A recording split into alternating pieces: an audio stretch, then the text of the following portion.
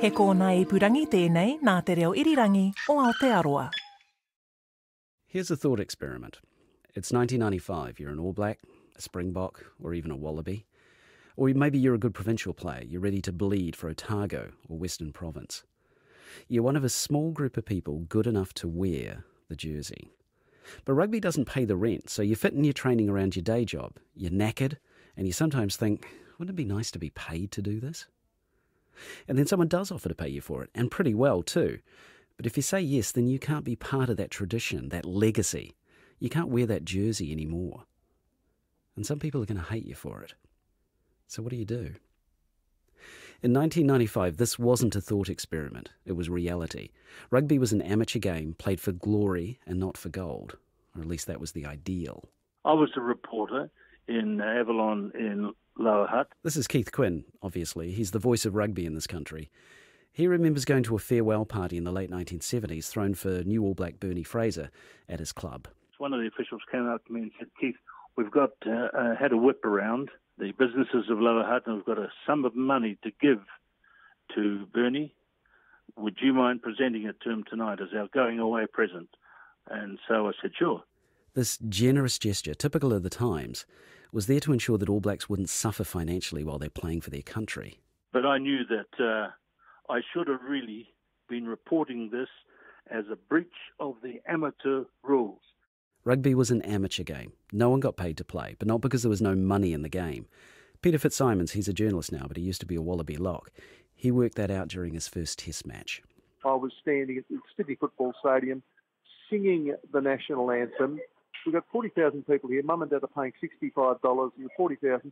Yeah, there must be $2.7 million, flowing through the gates here, and I'm on $50 a day. That's funny. Anyway, let's play.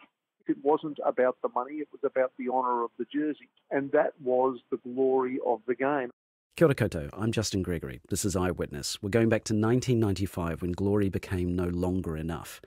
Rugby was going to go pro, but not before nearly tearing itself in two.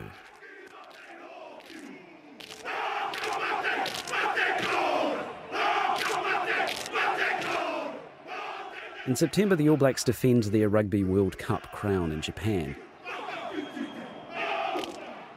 Now, they're all pros. They're paid to train and to play, to wear certain logos on their jerseys and boots, swallow certain sports drinks, drive particular cars, and wear sponsored undies. But not long ago, 6 World Cups ago to be precise, it was entirely different. Rugby was played for glory, not for gold. Players were amateurs, although that ideal had been slipping for a while. Basically, rugby was ruthlessly amateur, I'd say, up until early 80s, all but totally amateur through much of the 80s. There was a bit of, pocket money here and there, I guess, being handed out, and that if I took money for having anything to do with rugby, I'd be in trouble. By the 1990s, we're no longer talking about small amounts of pocket money. There was this All Blacks club that allowed players to be paid. The rumours were they were getting up to $100,000 a year just to be available for the All Blacks. They called it shamateurism. Amateurism in name only. Lots of sports did it. In the old days, there was boot money, finding cash stuffed in your boots after a game.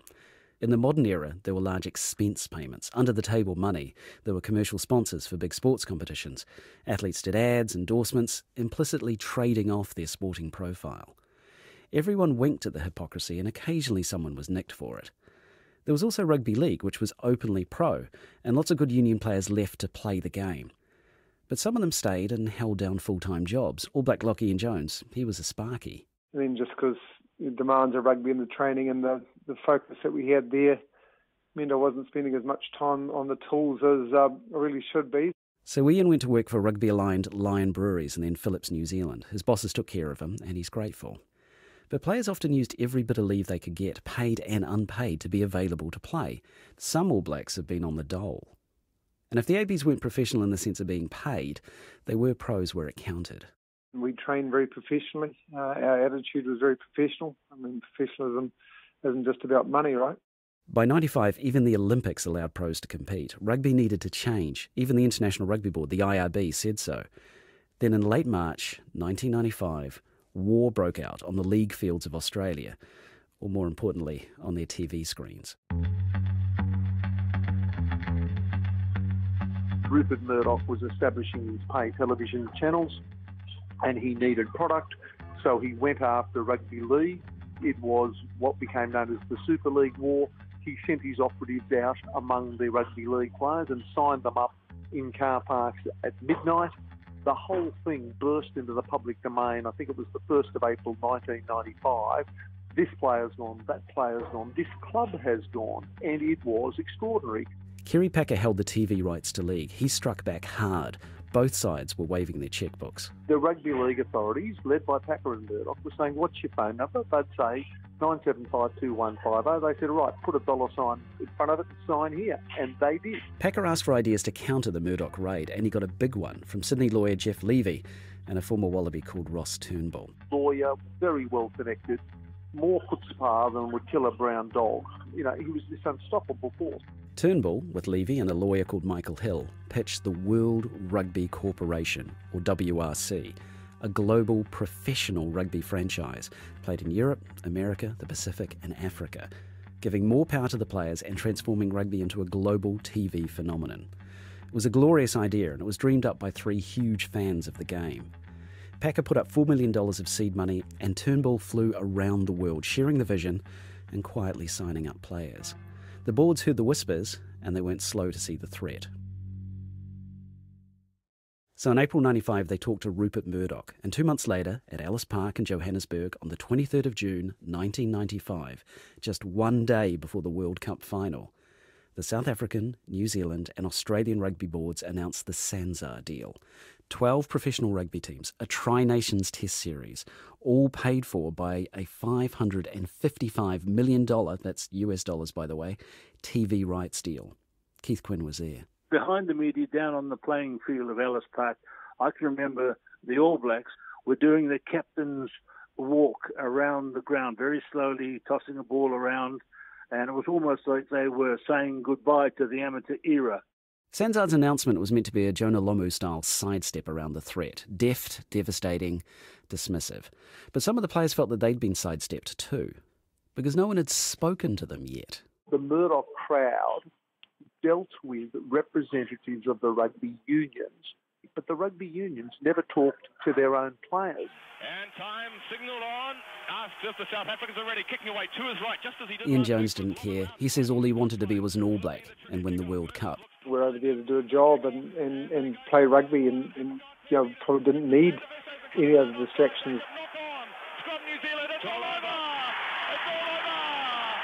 South Africa are the Rugby World Champions for 1995. The All Blacks didn't win the World Cup final, that's another story. But what Fitzsimons calls the Rugby War was on. So to recap, Rupert Murdoch has Super League and SANZAR. Kerry Packer had Australian Rugby League, the ARL, and was backing WRC, the World Rugby Corporation. One side had tradition, pride and some money. The other had the big vision and the promise of big paychecks. And as time went on, they had most of the players too. Teams signed contracts together, one in, all in. 400 to 500 provincial or international players went with WRC, and they were men of mana. The All Blacks captain Sean Fitzpatrick, Wallabies captain Phil Kearns, and the world champion Springboks captain Francois Pienaar. Pretty soon WRC had the aura of being where real rugby was. Ian Jones. For rugby to keep its integrity, us to keep playing at the very highest level, which is international rugby, it was almost one and all, and otherwise it wasn't really the international game that we know and we love. And whatever happens in the future, we hope that you and the union support us. Thank you very much. When the news broke, officials, fans, and one rugby journalist in particular were furious. I wrote a piece in the Sydney Morning Herald, sort of leading the fight back, saying, what is wrong with you blokes? Rugby union is your mother. She's raised you. She's held chook raffles to raise the money to send you around the world to be a more honoured figure than you could ever hope for. And now it happens that mum has come into a lot of money and you're going to get your fair share. But if that's not enough for you, if you want mum to whore for you too, to squeeze out the last stinking dollar, and you'll trash the All Black jersey, the Wallaby jersey, the Springbok jersey, because of et cetera, et cetera. And I meant it. I meant every word of it. Might have been a bit heated looking back upon it. If this was a movie, we'd have a montage now for the next few weeks in rugby's civil war. July the 5th, NZRU make their pitch to the ABs, offering about a fifth of the WRC money, maybe $150,000 per player. They get an underwhelming response. Jock Hobbs and Brian Lahore start the fight back, Hobbs travelling the country from end to end trying to change players' minds. Similar moves take place in Australia and South Africa. Players and officials start avoiding each other and tense exchanges occur when they can't. And on the 3rd of August, Ross Turnbull gets the three big teams together to affirm their commitment to WRC. This was the early days of what you and I know as Skype, but they had this satellite transmission where they had 10 famous All Blacks in Auckland, they had 10 famous Wallabies in Sydney, and they had 10 famous, well, as it turned out, 9 famous Springboks in Johannesburg. But there was only one question.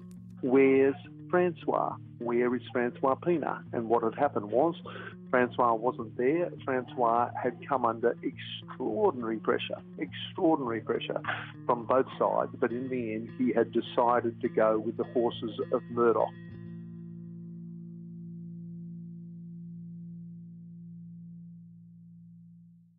That was the end of, really just about the end of the Packer fight. When Pienaar was a no-show, it was clear the Springboks were wavering, and Ian Jones says it was the turning point. All the nations, not just the All Blacks, had to be in this together. And as soon as Francois wasn't in that room, clearly the Springboks weren't going to be at full strength. Clearly the Springboks may not even have been involved in WRC, and you can't have international rugby without an All Black South African rivalry. It's not international rugby. Support trickles away from WRC. Kerry Packer decides to stop funding them. The South African players sign back with their official union. The storm for South African rugby has passed. The Packer threat is no longer. The Springboks have met with SAFA and they've agreed that SAFA can make them happy and that the contracts that are being offered will be good and that they can continue playing for Springbok rugby. On the 16th of August, the ARU announces all the Wallabies are back within the fold, and Captain Phil Kearns says WRC is over. The same day, NZRU call a press conference to announce that they've signed 5 provincial teams as well as 2 All Black stars. I am holding letters from lawyers acting for Jeff Wilson and Josh Kronfeld confirming that these 2 All Blacks will sign contracts with the New Zealand Rugby Football Union. It was one out, all out, because on the next day, the 11th of August, the remaining All Blacks approach Hobbs to say they want to talk. A press conference is planned to announce their reunion, and Sean Fitzpatrick will front for the players. And Jock said, yeah, and when you look at the news tonight, you'll see him put down a can of Coke on the table in front of him. He has an endorsement from Coca-Cola coming his way. And sure enough, when I looked at the news that night, there was a can of Coca-Cola sitting on the table, placed carefully in front of him. Just 5 months after it was first imagined, and after 3 weeks of war, WRC was dead. Why? It was a grand idea. Was it just because they didn't have any money? Packer only put up $4 or $5 million, and it was done, most of it was done with smoke and mirrors. Very few players got solid money up front, and it had this grand vision of franchises around the world. And you know, there'd be a team in New York that'd fly to London and fly on to play to Paris, and all this grand vision, which I must say at the time seemed absolutely absurd. But really, the irony is, as time has gone on, it was actually fairly visionary, because rugby, as the years go by, looks more and more like that. Bash up again, New Zealand maintaining possession. Wide to Lomu. He's got. And WRC never had Jonah Lomu, the biggest star in rugby. Lomu!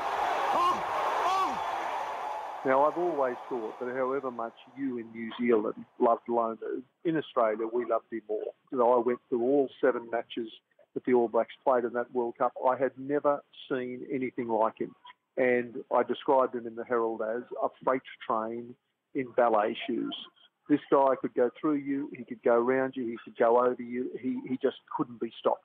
And Rupert Murdoch was watching that match in London, and his words were, I have to have that guy.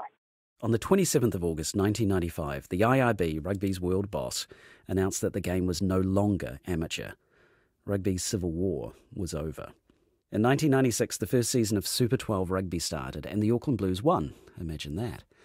The All Blacks crushed the first Tri-Nations Championship, and everyone who played got to wear the jersey, be a part of that tradition, and get paid. Rugby's changed, there's no doubt about it, and so has the world it's played in and watched in. In 2019, with all that change, do we still love the game as much as we used to? Ian Jones. Yes, I do, without question. There's still an absolute love for our game, an absolute desire to watch it if they can, play it if they're able, and that pleases me. Keith Quinn? I don't think we do, but you'd have to ask the kids of today whether they love the All Blacks, and they wouldn't be able to judge it against the way that the game was loved and admired in the good old days. And I'll let you into a little secret here. Maybe last season it was, the New Zealand Symphony Orchestra was playing the Elgar Cello Concerto at 7 o'clock in the Michael Fowler Centre, and the kickoff down the road was the Hurricanes playing a 7:15 match, and I went to the concert of the NZSO and came home and later on put on the replay of the Hurricanes and watched them play. So there's been some changes in perspective in my life, in my, shall we say, middle years. Peter Fitzsimons. Well, I don't. It doesn't have the honour and glory and compelling nature that it used to have for me. But the three great traditions of rugby are shaking hands before the match, shaking hands after the match, and retiring and whinging that the game was much better in your day. This episode of Eyewitness was produced by me, Justin Gregory. The engineers were Rangi Powick, Jana Witter and Flo Wilson. Tim Watkin is the executive producer.